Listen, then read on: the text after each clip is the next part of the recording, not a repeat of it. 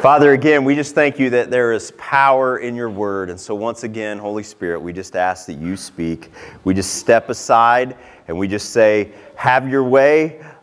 Correct us where we need corrected. Encourage us where you can see, Lord, our hearts are needing encouragement. We just ask you to speak in Jesus' name.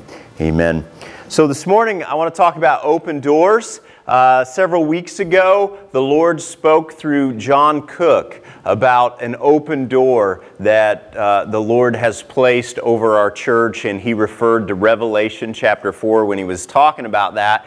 And as I was seeking the Lord on what he would say to us today, the Lord was reminding me about that, and I felt he had some more things to say about that, and so I want to share that with you this morning. When we talk about an open door, we're talking about access. When you go up to a door that's shut, you don't have access. When the door opens, you have access to everything that's on the other side. And so when you look at Revelation chapter 4, that open door represented access to heaven. Access to heaven. And that's one of the things that the Lord wants to share with us, is that He is offering access to heaven. And I want to share some of the specifics of what I believe He's saying that we have access to. As believers who are filled with the Holy Spirit, you have access to spiritual authority. After Jesus was raised from the dead and came back, before He left, He told His disciples, I have been given authority in both heaven and earth. Jesus has all authority. All authority. And you, if you have received Him, if you have given your life over to Him, you are His son, you are His daughter. You have access. But here's the thing, and you need to hear this, okay? God loves you just like a father or a mother loves their child, and they want to give you things, okay, that are good, but they don't want to give them to you when you can't handle them, okay? We live in a dangerous world, for instance, okay? And when you talk about physical weapons that can protect us, one of the physical weapons is guns, okay? That's a physical weapon that can protect us. That is a physical weapon that can protect you. It's a physical weapon that can protect others. In my other job, that's one of the things I carry. Why? For protection. But here's the thing. As a loving father, mother, you would never hand a loaded gun to a 5-year-old. Hopefully. Okay? Why would you not do that? Because they would hurt themselves, they would hurt others. It would not be something to protect. So I want you to hear this.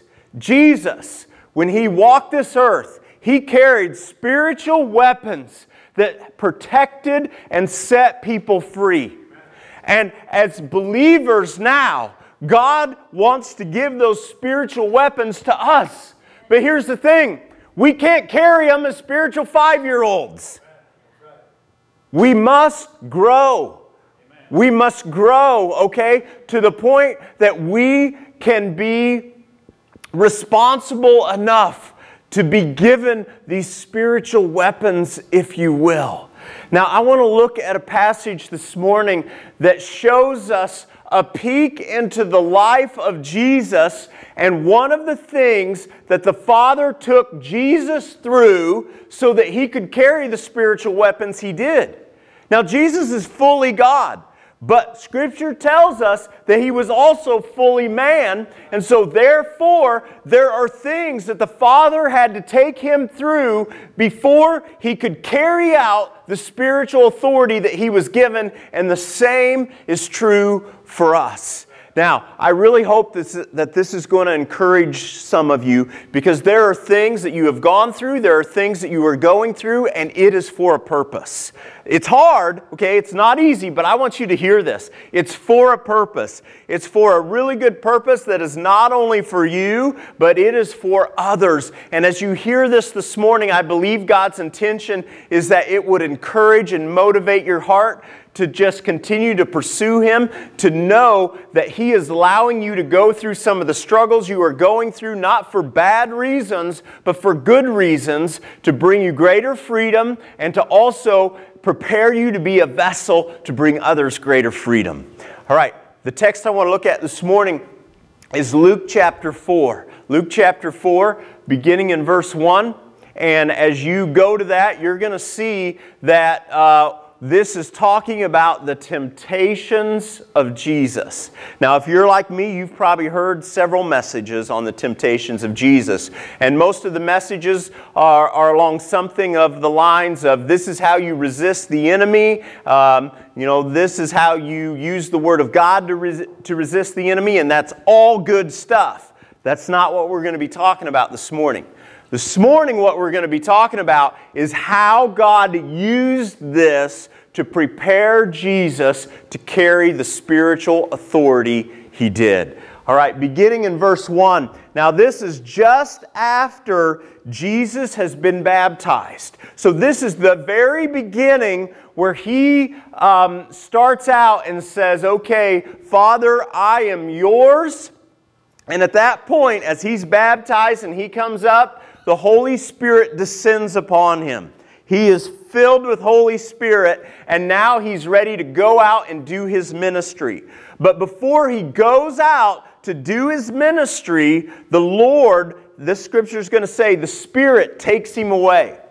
He takes Him away to honestly a dark place where He is going to endure trial and temptation for 40 days. So in verse 1 it says, then Jesus, full of the Holy Spirit, returned from the Jordan River. He was led by the Spirit in the wilderness, where He was tempted by the devil for 40 days. Jesus ate nothing all that time and became very hungry. Now I want you to hear this. Holy Spirit led Jesus to a place where He would be tempted and He would undergo trial for 40 days. That's what the Holy Spirit did. Now, here's the thing. God is going to do very similar things in your life, and it has a purpose. I want you to know that this had a purpose in the life of Jesus. Scripture tells us in Hebrews that Jesus had to learn obedience. Okay? Did Jesus ever sin? No. Did He have to be developed? Yes. Why? Because He was fully human. So, unlike Jesus, we have sinned. We need His blood to wash those things away. But listen, even after the blood of Jesus washes those things away, you need to be developed. You're not ready to carry the spiritual weapons that God wants to give you. And so how is He going to develop you? He's going to take you through trials and temptations. Now, Scripture also teaches in James that God does not tempt us. Okay, so I want you to hear that clearly. He doesn't tempt you. But here's what He does. He takes you to places where He knows you're going to be tempted. Jesus was led to the wilderness by Holy Spirit, and God knew He was going to be tempted. Why did He lead Him there? Because through this, through resisting the temptation and enduring the trials, things were going to be developed in His life for Him to be able to carry spiritual authority. I want you to hear that, okay? Because God has a similar plan for you. For those of you who've been following the Lord a while, the Lord has led you to places that were hard. And unlike Jesus, you didn't come through it unscathed. You didn't do it perfectly. You didn't resist the whole time. You gave in. And so because of that, some hurt was incurred. Now here's the thing. Here's what the enemy wants to do with that. The enemy wants you to be bitter. The enemy wants you to resent God. Because you're going to say to yourself, God led me there, and you're right.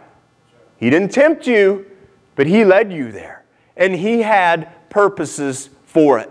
You know, it was so interesting.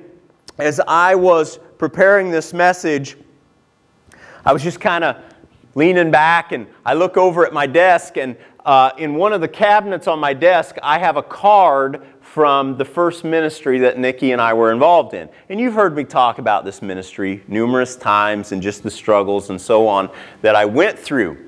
And so as I looked at that card, I started thinking again. I started replaying all the things, and I start thinking to myself, why this? Why that? And then I catch myself and I'm like, okay, wait a minute. This is probably a distraction from the enemy. He's trying to take me away from the message here. So I try to go back, but then it comes back and it's like it just won't leave. I go home, it's still there. I'm trying to sleep. I wake up, it's still there. It's just going.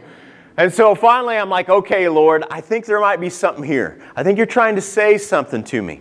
And one of the things that the Lord spoke in that is that He was telling me that He led me there. Because that was what was always so confusing. There were so many trials there, and there were so many things that frustrated me, places I saw the enemy working. But the thing was, I knew God led me there. I mean, there were clearly things that He had done to lead me there. And one of the things that He was saying to me is, yes, He led me there, and yes, it was hard, and it had a purpose. Its purpose was to develop and prepare my heart. So one of the first things I want to tell you this morning is that God wants to use you, okay?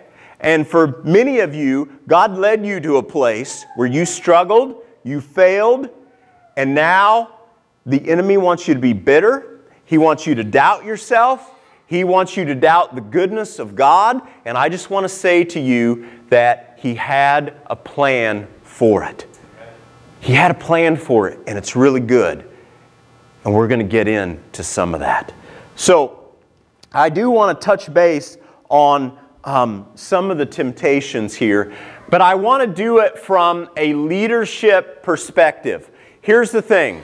God was preparing Jesus to carry out unbelievable spiritual authority. Jesus was going to be casting out the demonic. He was going to be bringing healing to people where the enemy had brought illness. He was going to raise the dead. One of the things that we see is that when Jesus spoke, people said He was speaking with authority. It wasn't with cleverness of speech like Paul talks about. There was this authority. Now, how was all this going to come about? This was going to come about by a process that God was going to take him through, okay? And so there are three things that I want to look at. There are many ways that the enemy can tempt you, but there are three major ones that I want to look at that he takes Jesus through. The first one is this. Verse 3, the devil said to him, "You are the Son of God. Tell this stone to become a loaf of bread." But Jesus told him, "No, the Scriptures say people do not live by bread alone." Now here's the thing. There's nothing wrong with eating. Okay? Nothing wrong with eating. Why was it that Jesus shouldn't have eaten then? And the other thing I want to say is this. This was not a matter of life and death. Okay? Jesus did not need to eat right then to live. Here's what this was a matter of. This was a matter of pleasure. That's what it's a matter of. It's a matter of pleasure. God did not want him to eat yet, and Jesus is coming in and saying, "You're really hungry. You have every right to eat something right now. Why don't you just do it?" Now, there are all kinds of things that the enemy tempts us with in this area. And I want to say this. God is not opposed to pleasure. He created it. He loves it when His kids enjoy pleasure, okay? He gave you pleasure to enjoy. But here's the thing. He says to you, don't partake in it when I'm saying not yet. You know, it's like the kid who doesn't want to wait. They just want to eat what they want whenever they want. And you know what? Some of you parents will let them do that. Some of you parents will let your kid eat nothing but sugar 24/7. Why? Because you love your kid and you want your kid to experience pleasure. Well, what's the problem with it? It's going to hurt them. If that's all they ever do, is God opposed to pleasure? No. But there's a time to wait to eat. And there's a time to eat things that are proper. And so what God was saying to him is, I want you to wait. And so here's the thing, and this is one of the things where the enemy trips us up. All through your life, you're going to have to do this. If you want to experience good things that come from this, you're going to have to withhold pleasure until God says it's okay. It's like that with food. I mean, food can be very pleasurable. But when you just eat whatever you want, whenever you want, what happens to those of us who are a little older?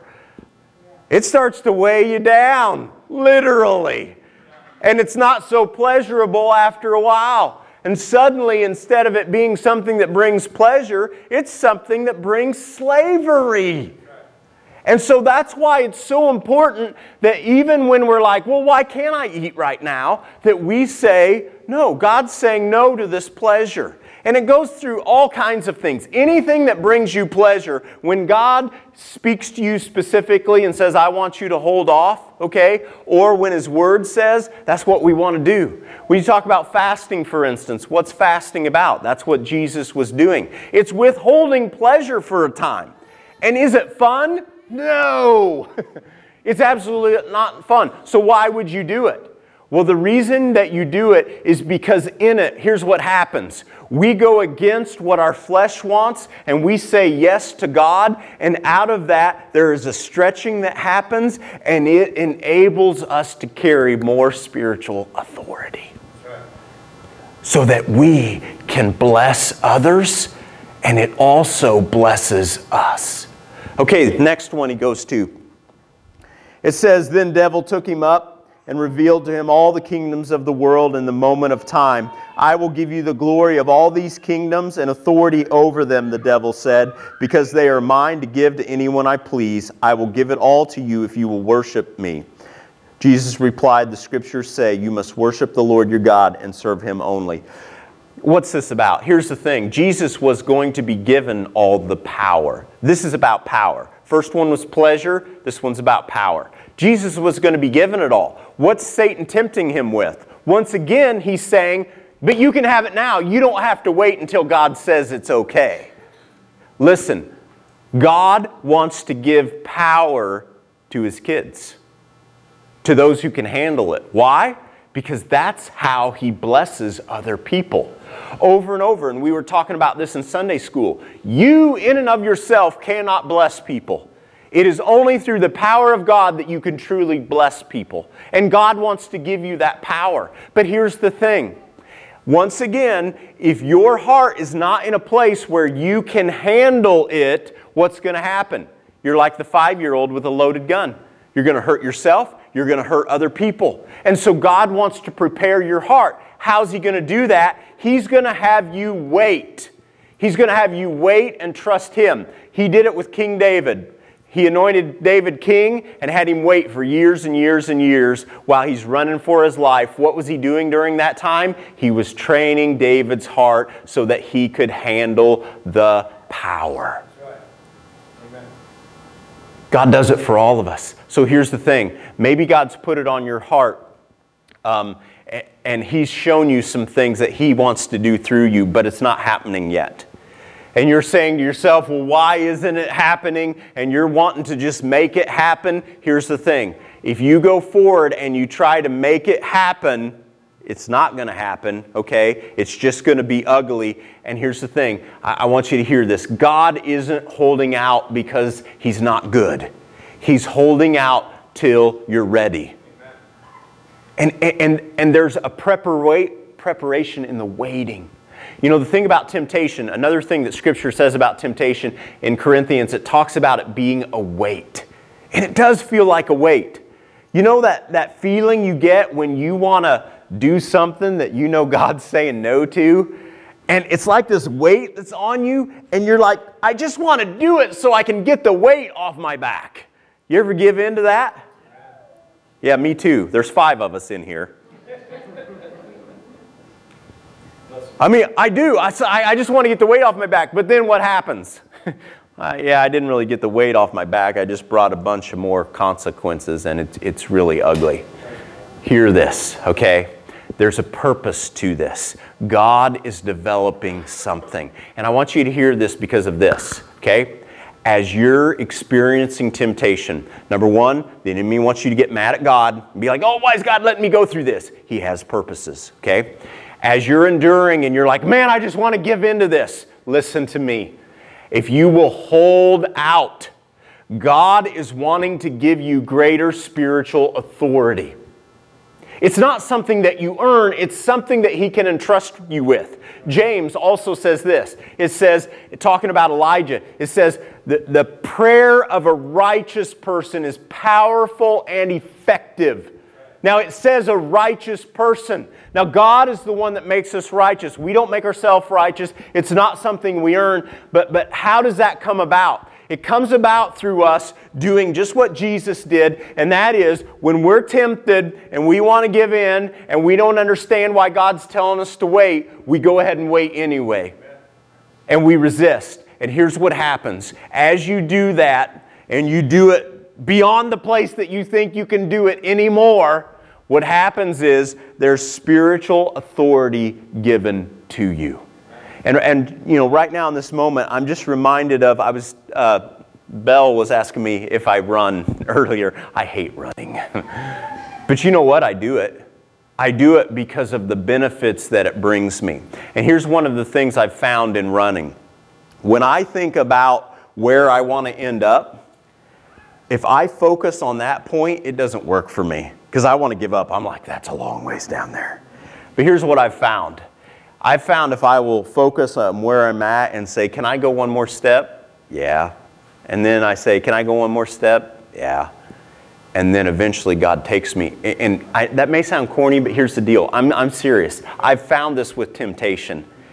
Because I get tired of being tempted. You know, one of the things that we notice in this passage is that it says that Jesus was tempted for the 40 days, and then it says he waited till he became hungry, and then he comes to him and he's like, hey, you want some food? Here's the thing about temptation. If it was just short little blips, it'd be okay. But I've found I've been tempted my whole life and it doesn't go away. And I've found that it's not the intensity of it usually. It's the fact that it's gone on and on and on and on and on. That's where the enemy gets me. But I've also found that when the Lord takes me through and I go just a step beyond where I thought I could go, God brings relief and then He brings blessing. That's another thing that James says. It says that when we endure trials and temptation, God blesses us. What God is doing with Jesus, He's doing with you. He's taking you through things, okay? And it's for a purpose. There are three things that are here. Pleasure, power, that's the second one. And there's a third one here that are three big ones that really take us out from receiving spiritual authority. Third one, verse 9. The devil took him to Jerusalem to the highest point of the temple and said, if you are the Son of God, jump off, for the Scriptures say, He will order His angels to protect and guard you, and they will hold you up with their hands so you won't hurt your foot on a stone. Jesus responded, the Scriptures say, you must not put the Lord your God to the test. Okay, what's that about? I mean, why is that tempting to go put yourself in a place where you could get hurt?